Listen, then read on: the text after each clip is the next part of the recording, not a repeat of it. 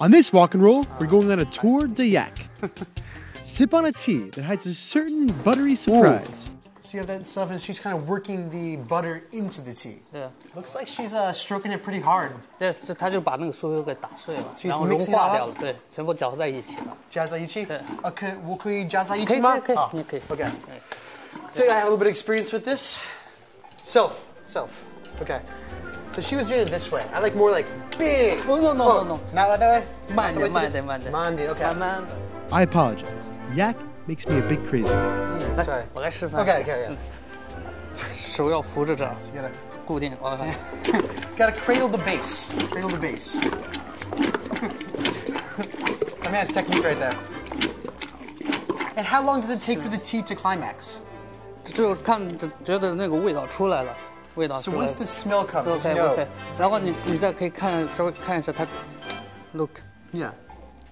化掉了，没有了。 So okay, so there's nothing sticky left on this. When you're done, there's no sticky with this. OK。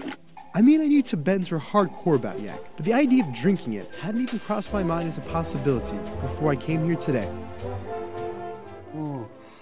Ooh, just as you stand over here, just has that buttery sort of thing. But I'm thinking that's not just any type of butter. Ooh. Join me.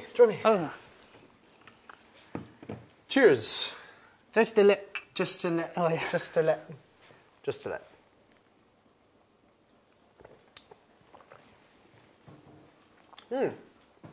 Ooh, that's interesting stuff.